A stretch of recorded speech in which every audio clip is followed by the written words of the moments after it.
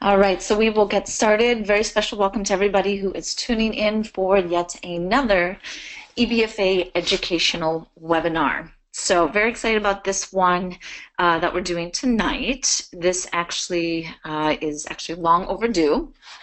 Last time that we put something out similar to this was way back in January 2012 when I did my first webinar focusing on barefoot training, a lot of the research, and if there was a need for barefoot training guidelines. So there's some very exciting research that we're going to be reviewing, and I'm actually glad that I did this webinar because I found out some tweaks that I can do specifically to short foot exercise to get a little bit better results with my patients and in my classes. So even I learned a ton of information. So before we get started, if you are not familiar with who I am, my name is Dr. Emily Splichal. I am a podiatrist in New York City, a human movement specialist. I'm the founder of the Evidence-Based Fitness Academy. Our website is on the bottom of this first page, so please do check us out online. We are on all of the different social media channels, and we offer both live workshops as well as home study workshops built around barefoot science from the ground up, foot typing, and of course gait assessment. The way that it works with these webinars is that they are all recorded, they are archived, and they are found on our YouTube channel, which is youtube.com/EBFA Fitness. If you want the link to that YouTube, it will be sent to you at the end.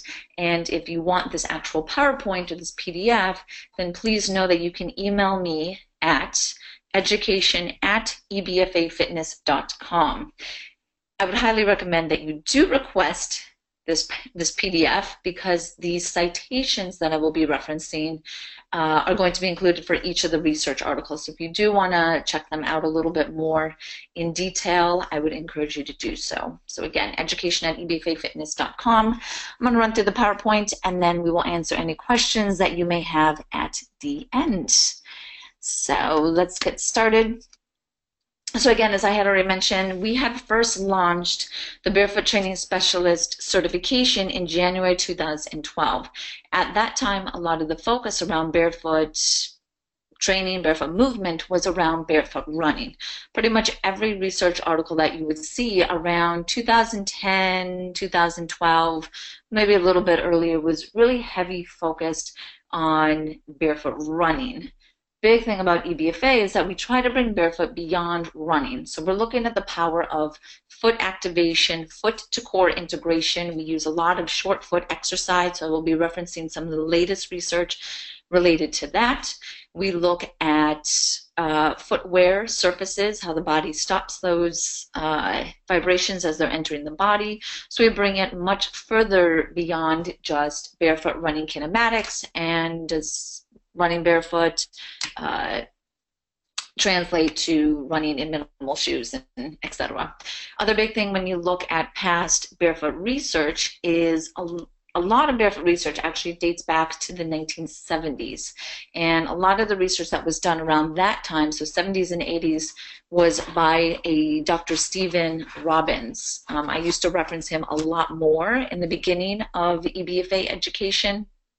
And then we've just evolved a lot more beyond just footwear and fall reduction. However, just know a lot of the initial barefoot research back 70s and 80s focused on fall reductions, proprioception, and the impact that it has on older adults. So we are proceeding forward. A lot of the research that I'm going to be referencing, I tried to stay in 2013 through 2016. However, there were a few studies that I did want to reference that were in 2012. So just know that they are within the last 4 to 5 years, so they would be much more on the current end of things. First area that we're going to look is barefoot training and balance. First study specifically that we want to look at is the effect of wearing athletic shoes, Vibrams, or barefoot on balance performance in young adults. And anytime you're looking at research, what's important to consider is the subject size or the sample size. Any research that has a very small sample size is obviously not going to have a lot of strength to their to their results. So we always do want to be looking at research with a critical eye, and you always want to have several research studies kind of supporting the exact same results. So we'll think of this as an initial exploration. So here, this particular research study, 2015, looked at 49 subjects testing the balance in barefoot, Vibrams, and traditional athletic shoes. Eyes were open and closed. What they saw, sorry for this typo, is that there was a decrease in medial, lateral, and anterior posterior sway in the Vibrams versus the athletic shoes. There was an increase in sway between Vibrams and barefoot, which makes sense because barefoot you have the most plantar stimulation. What this research study concluded is that Vibrams, or minimal shoes in general, would kind of say, provided a greater transition between athletic shoes and barefoot. So most of you who are listening, probably everybody who's listening, is a proponent on minimal footwear. A lot of you probably do wear Vibrams already. So you know that you are going to see an increase in stability. This research study might help, even though in here they had used young adults. I would use this as a research study to try to pull some of your seniors or older adults in the direction of minimal footwear if they are refusing to be barefoot. The advantage of the Vibram over other minimal shoes is that it does have the 5-finger format or pockets. We're going to be looking at toe flexor strength in a couple other studies, and if you have each of the digits separated, you could theoretically argue that you get a little bit more activation of those toe flexors. So again, first study that we are looking at there. Next study is that we are looking at the comparison of barefoot versus shod rehab exercises for chronic ankle instability. And what they were looking at is balance measures and intrinsic foot strength. This is a 2013 study, 20 subjects, again, not super high. They try to find people with 2 lateral ankle sprains in 5 years. Not too high of a rate. 3-week intervention is a very low intervention. Most research articles will look at a 6 to 8 week intervention period as far as looking for results. Anytime I send my patients to rehab, I don't want them to come back to me until they have that 6 to 8 weeks because you're just not going to see as much of a results. So a couple things as far as when we're looking at it. They did 30 minutes 3 times a week. So what they noted was, and the foot strengthening exercise that they did was short foot. So during this 3-week progressive, they noticed that there was an increase or an improvement in the subjective foot and ankle assessment questionnaire. So that was pretty much their subjective perception on how more stable they feel, as well as the strength of the foot intrinsics. And I'm going to go into specifically how they tested the intrinsic muscle strength in a couple other studies. So they did see a benefit. When you look at this research study a little bit closer, so if you do want to, again, please email me for the PowerPoint, is that they did actually see some pretty decent improvement of barefoot versus shod. They saw an improvement in the shod as well versus their control. So obviously doing balance and foot strengthening exercises is important. If you're doing them shod and you're not barefoot, you are still seeing a benefit. So at least that's great. Ideally, we do want to get our patients and our clients out of those shoes because there was a greater improvement when we were in that full barefoot environment. These were the exercises that they did: single leg bounces on a trampoline, on a balance board. For those who take EBFA education follows, we know that these 2 programs here, even though you are barefoot, you're tapping in a lot more in the large nerve proprioceptors versus the small nerve proprioceptors. Short foot here, they did 25 reps times 10 sets. So when you're looking at the volume, perhaps think about the amount of volume that you're doing right now in short foot. Are you actually repping it out, or are you just tying in short foot in different exercises? Something that you want to think about. When we think about towel crunches, this is an exercise that I actually do not like because it strengthens much more of the long toe flexors versus the short toe flexors. We'll go into that a little bit more as well. And then calf raises. If you're doing these calf raises, I would tie in short foot with that. Next area that we want to look at a little bit closer, which obviously is going to tie into a lot of the things that we speak about, is short foot exercise. So this is a very interesting study. This was my 2012 that I had to include, looked at the importance of measuring intrinsic foot muscle strength as well as some of the challenges and the different way of measuring it. This is important for those who are not in a clinical setting of how you can still test and assess your client's intrinsic foot muscle strength. Huge thing that we want to think about is your flexor hallucis brevis, which runs underneath the great toe, can exert 36% of your body weight during push-off. So that's kind of gauging how much of its strength can it generate. Your flexor digitorum brevis, which inserts into the lesser 4 digits, has only 13%. So the flexor hallucis brevis is actually 3 times as strong as your flexor digitorum brevis. So when we do our cueing of short foot, I always cue to focus on the great toe. All of the digits are important, but just know that if you feel most of your strength is in your great toe or underneath where that flexor hallucis brevis is acting, it makes sense because that muscle is just 3 times as strong as a flexor digitorum brevis. So cueing it around the great toe is totally appropriate.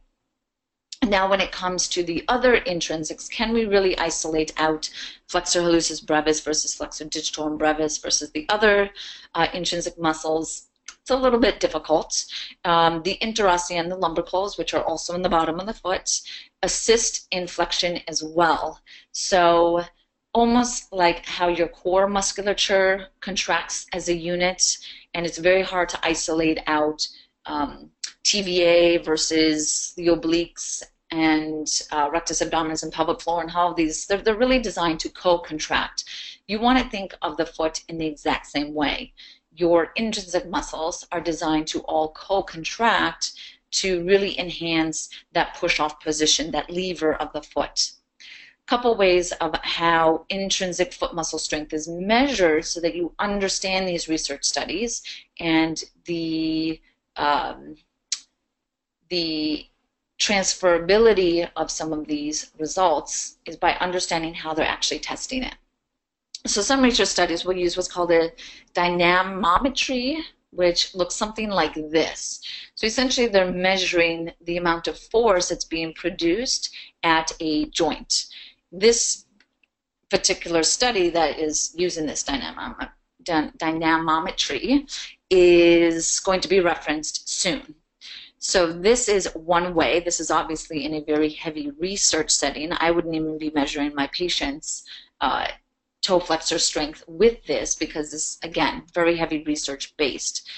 The way that you can do it, which is a very easy way to do it, is a paper grip test. And this is a test that's done with a lot of patients who have neurological conditions such as neuropathies, cerebral palsy, etc. And if you put a piece of paper, you can put a business card underneath the great toe. Remember, the great toe is really what we're focused on. And you're trying to see that they can hold the toe down without you pulling the paper out. Super, super easy, but it can be done in a setting that is where probably most of us are in. Another way that you can do it is what's called a plantar pressure test. This is an example of how I did on, we have a force plate in my office, and the picture on the left is, it's actually me standing, so I'm standing without engaging, so I'm in a relaxed stance position. And then when I engage short foot, you can see that it is lighting up underneath the tip of the hallux, so that's showing that there is activation and strength under the flexor hallucis brevis. What this also shows is that the lesser digits here, even though you see that they light up with the green, they're not going to the same level of red pressure as the hallux, which again is showing that 3 times the strength of the flexor hallucis brevis. Another study, 2014, is looking at the immediate effect of short foot exercise on dynamic balance of subjects in excessively or with excessively pronated feet. So again, this had a smaller subject size. What they were using as their measure of overpronation is something that we want to seriously think about. This is how I measure overpronation, navicular drop. If you've taken, again, any of my workshops, I focus a lot on navicular drop by simply looking at arch and saying, you know, you have a flat foot, you have no arch, therefore you have an overpronated foot, is highly oversimplifying it. You want an actual measure that you can follow.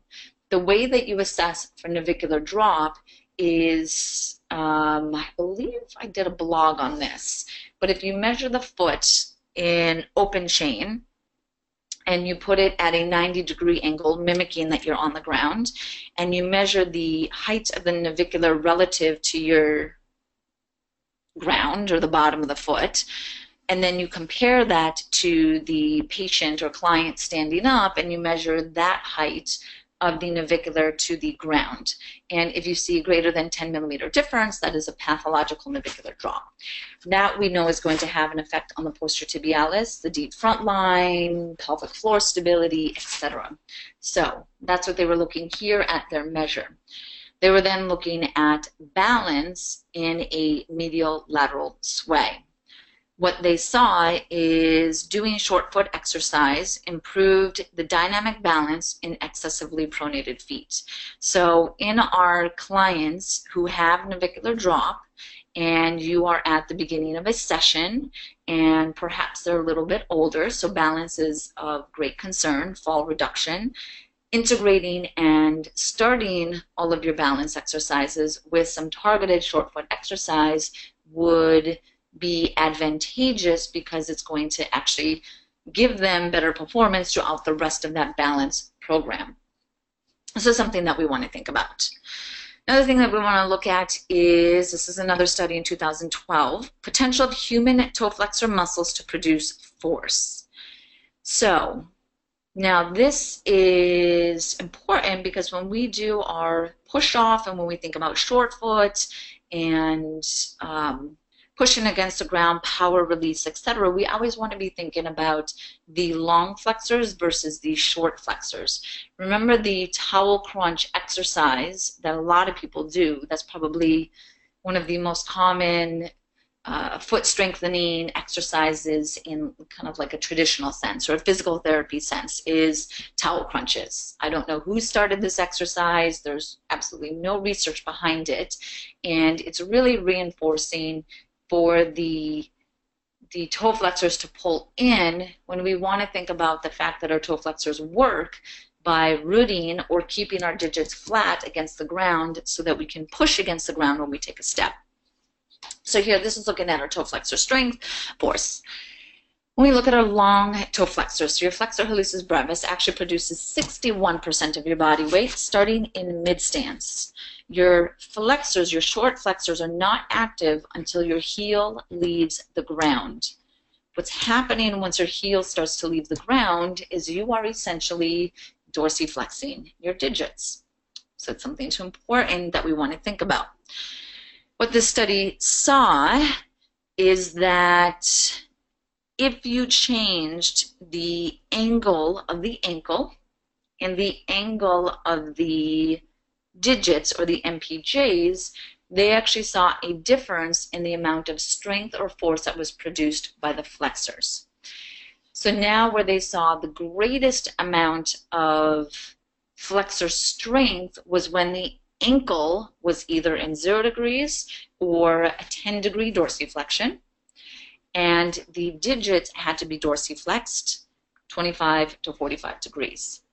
What's interesting is if the ankle was plantar flexed and the MPJs were not dorsiflexed, then they actually saw the lowest amount of force produced.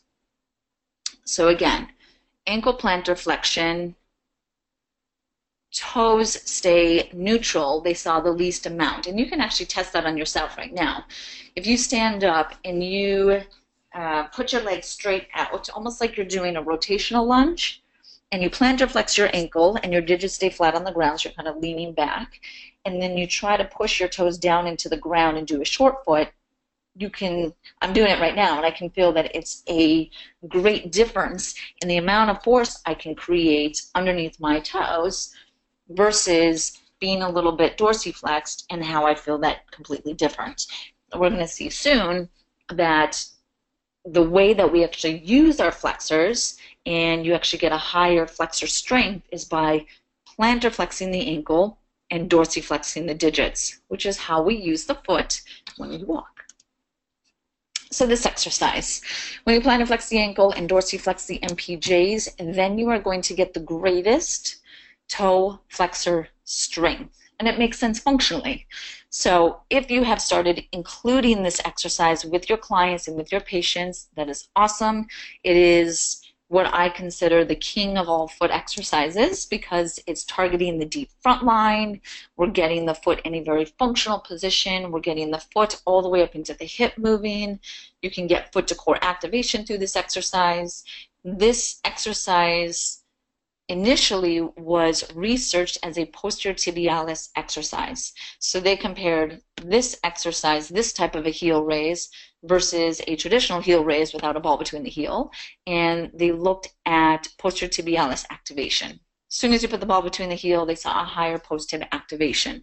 So now we know that having the ball with the posterior tibialis, which is part of the deep front line, and really activating those flexors is going to get the highest toe flexor strength. So that would be a way to train your greatest power at propulsion. So you want power output, you want to train this exercise. The way that I cue it is as you're coming up, the ball squeezing between your heels, is you want to be actively plantar flexing, actively flexing your digits into the ground. So it's almost like you're engaging short foot as you're coming up, squeezing the ball between the heels. You want to feel contact on the bottom of the digits the entire time. You don't want to just come up and balance on your metatarsal heads. So, king of all exercises. Moving forward into our barefoot training and performance. So this one was interesting. This looked at a comparison of back squat kinematics between barefoot and shod conditions. Had a little bit larger group, so 45 subjects, that's good. They looked at subjects squatting barefoot, completely barefoot, or in running shoes. And what they saw is that there were 2 favorable changes in the kinematics and 2 unfavorable changes. So, and the unfavorable results that we'll see, I think, is because of the compromised ankle dorsiflexion that results once you get out of the shoes. So what they saw is the barefoot squat created a greater degree of trunk flexion. So we know that that's a compensation if you have limited ankle dorsiflexion. So that's my guess, that that's most likely what is happening. They saw a peak thigh angle that was greater during barefoot squatting, and which means that when they were squatting, they had a very difficult time getting that thigh parallel to the ground. What they saw is that they were able to keep the shank closer to a vertical line. I honestly think that they were able to keep the shank closer to a vertical line because they had limited ankle dorsiflexion. So they really couldn't dorsiflex that ankle as well when they went barefoot into shod. Barefoot squat also created 7 degrees less knee flexion. So all of this 2013 study, to me, is just showing that if you're going to go from a shod squat pattern with your clients into a barefoot squatting pattern, you must have sufficient mobility, particularly in the ankle. All of these results here, kinematic results, are really suggestive of the change in ankle flexibility in the shoes versus barefoot. And we know that that's one of the biggest, I guess, downsides of chronically being in shoes is that you lead to restriction in ankle mobility, and then you're clearly going to have kinematic changes. So although the study didn't say, yeah, barefoot's awesome, squat barefoot, what it does say is that there's definite compensations when people get out of shoes and go into these squatting patterns, that we need to make sure that our clients and our patients have the proper mobility so that they can achieve proper squatting mechanics as soon as they get out of their shoes. That would be my biggest take home from this research study. Another research study looked at the potential toe flexors. This is the big focus here. The theme of this PowerPoint is toe flexor muscles to enhance performance. Small group size, 15 subjects, looked at heavy resistance strength training, and they did 7 weeks. I'm going to show you shortly what they do. And maximal MPJ ankle plantar flexion moments were measured. And again, they used that dynamometer.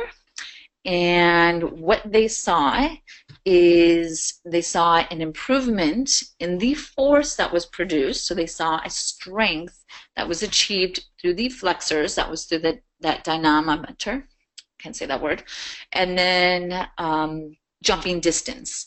And when we think about jumping distance, your ability to jump that distance is you actually pushing the ground away from you. So that is going to use a lot of toe flexor strength. One thing that we want to think about, and this is the biggest takeaway that I got from doing all of these research studies for this webinar, is thinking about how we're improving or how we can improve our short foot programming.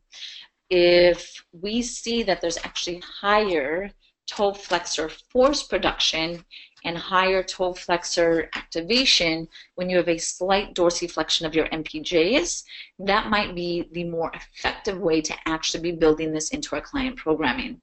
The way that the contraction was done in this previous study is that they had done 3-second contractions, 3-second rest. So over those 7 weeks, I think the research study said that they did almost 600 contractions of that muscle. With the other study that we had referenced earlier, is they did 25 reps at 10 sets. So if you are currently integrating short foot exercise from a performance perspective or a corrective exercise perspective, a function perspective, I want you to think about the ankle position that you're doing it in. And even more so, I want you to think about the MPJ position that you're doing it in. If we are just at a flat and only doing short foot at a flat foot 90-degree angle, we are probably not recruiting the flexors as much as we should be to transfer to improved performance or improved function. You want to start pushing them into that plantar flexion angle because it's going to be functional. And if you do start to push them into a plantar flex ankle, you want to make sure that the MPJs are dorsiflexing. So again, trying to mimic that push-off phase of gait. If you're thinking about the amount of volume that perhaps you're doing with your clients and with your athletes, maybe we're not doing a high enough volume, or you're not doing the contraction long enough. This particular study, 3 seconds on, 3 seconds off, did the repetitions. There was over a period of 7 weeks, and then the other one did 25 repetitions by 10 sets. So it's actually quite a high volume that we want to start thinking about. And then, of course, you can integrate it into dynamic movement, which is how I teach it in a lot of the BTS certification. Last area that I want to look at, 2 last research studies, has to do with barefoot training and cognition. And this is one that I want to delve in a lot more. We'll have to do a webinar entirely dedicated to barefoot training and cognitive development, and thinking of it from both extremes as far as footwear when a child is still learning to walk. So you're thinking of 3 years old and younger, and how a lot of people start to put them into shoes way too early. What does that do to cognitive development? And then to the other extreme as seniors, and what that does by being in shoes that long, and how that plays a role in overall function. So this study, 2006, looked at it was an explorative study investigating the effects of barefoot running. Sorry, I had to have one that had to do with running on working memory. This is a very interesting one. So what they did is they ran both barefoot and shod on a track while stepping on targets. So the little poker chips scattered around. And they compared the memory test when they had to run barefoot, stepping on these targets. So they obviously had to pay attention and be much more controlled in their movements so they don't hurt themselves, versus when they were running in shoes, and then it didn't really matter if they were on these targets or not. Main finding was that participants performed better on working memory tests when running barefoot compared to running shod, but that only happened when they were stepping on the targets. So an advantage is that the additional attention that's needed when running barefoot is potentially beneficial to our memory and our brain health. So not just barefoot running, but when you're thinking about integrating different barefoot movements for your clients, particularly those that are aging, having some sort of stimuli that forces them to pay attention to their feet and where they're stepping, how they're moving, does have an improvement on their cognitive function. I think this is an area that's going to have more research, especially as barefoot starts to continue to be a little bit more popular. But just starting out, a lot of you professionals can take this research study and start to integrate it with your clients right away.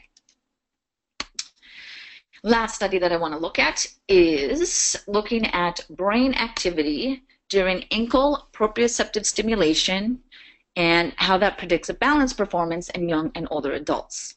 So what they did is they stimulated the foot tendon, it was the Achilles tendon, versus stimulating via vibration bone. And as they did this, stimulated, so they were obviously stimulating proprioceptors in the tendon, bone, obviously not any proprioceptors. And they were looking at doing essentially a brain scan as they were doing this to look at brain activity based on that distal proprioceptive stimulation. What they saw is that there was increased brain activity on the right side of the brain when they stimulated the Achilles tendon proprioceptors. They saw that this right side of the brain is involved in monitoring the stimulus, driven for attention. So again, cognitive function was increased and starting to suggest that there is a higher central processing of these proprioceptive signals. So typically we think of proprioception as very much isolated to a peripheral nervous system function, and by doing barefoot training, proprioceptive training, you are, from a distal perspective, training neuromuscular coordination, training those sensory nerves, and I often myself will just focus, heavy peripheral nervous system. I think this study is actually very exciting in the sense that it starts to bring in how powerful barefoot training and proprioceptive training can actually be to our cognitive function. If you're actually seeing increased brain activity when you stimulate all the way peripherally, that actually is very strong correlation towards the power of barefoot training, whether we're young or especially as we're aging. So this is the first time I've ever read something like this, and I'm sorry I snuck in a 2011 study, but I think this is very exciting. So for any of our seniors particularly, we do want to make sure that we are doing that proprioceptive training. I'd be very curious to see if there is an increase in brain activity with some of the vibration platforms are out there. So if anyone is big with the power plates and different vibration platforms, if they have any research studies looking at those modalities and brain activity. So to summarize, is we started looking at a review of some of the latest research on barefoot training, short foot exercises, toe flexor strength, barefoot on performance, and barefoot on brain and cognitive function. I think some of the biggest things that we can take out of this is the way that we're doing short foot, the specific angles that we're putting the ankle and the MPJs at. I think the volume that we're doing is important.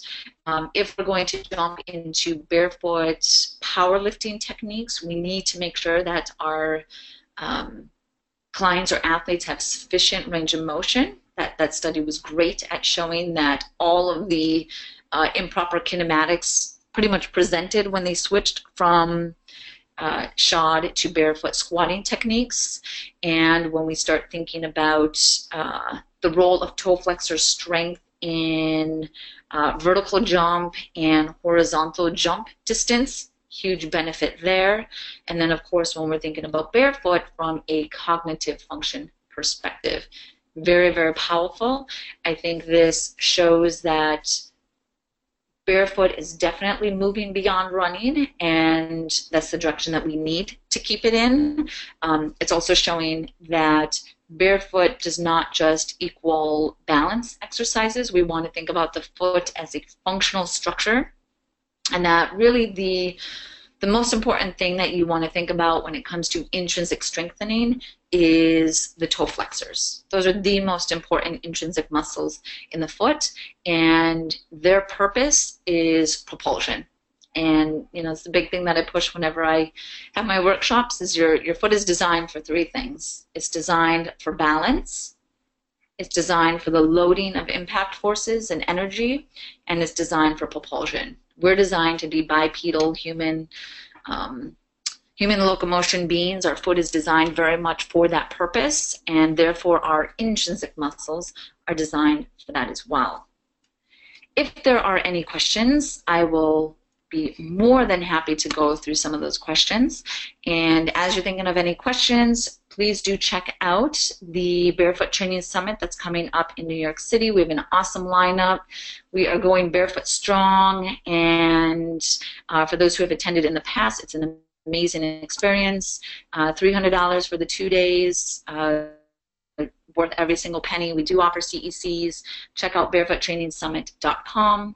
And again, if you want the PDF with the articles that I referenced, I encourage you to check them out a little bit closer and read particularly the methodology that they have. So a couple studies. Yes, Linus, I will send you some information. All right, so Frank had a great question as far as how to measure navicular drop.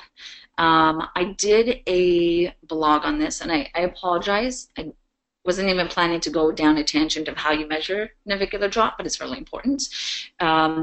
Best thing that you can do is if you YouTube how to measure navicular drop, essentially what you do is, one, you need to know where the navicular is.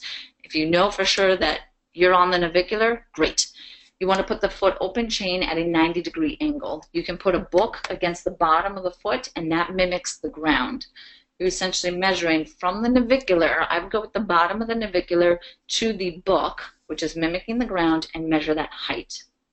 Take that client, have them stand up on the ground, double leg stance or single leg stance, your choice, and then measure again the bottom of the navicular to the real ground, closed chain, and you'll notice a difference. In somebody who truly has navicular drop, which is where the navicular kind of slides medially towards the floor, you'll actually notice a significant difference. So 10 millimeters may seem like a lot, but when somebody actually has a pathological navicular drop, you start to recognize it without even doing that, that navicular drop test.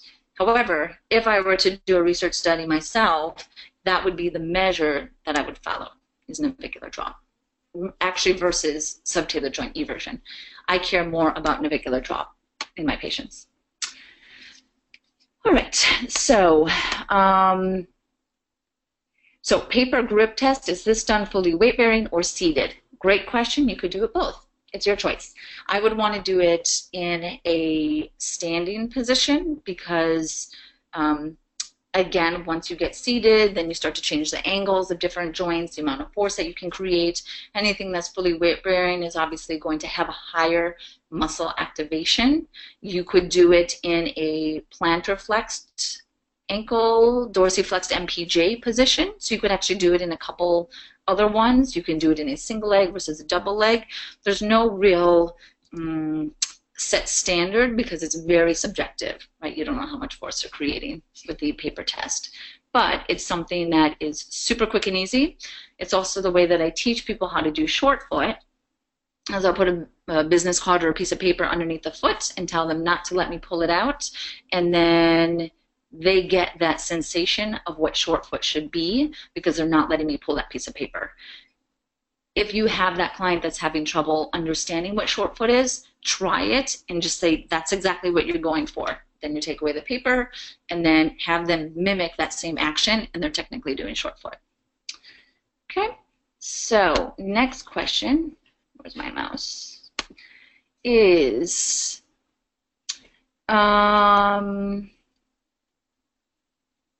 yes, so a few questions as far as upcoming workshops.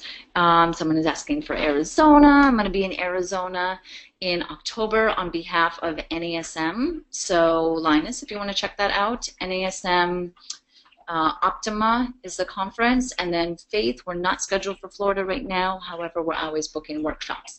So I encourage you to check that out at ebfafitness.com, and then check out our under attend a workshop. Okay, if you have any questions, do not hesitate to email me. We have some great few questions. We are going to wrap up if you don't have any other questions. And again, I would gladly send you this PowerPoint education at ebfafitness.com. Thank you guys so much and have a wonderful night.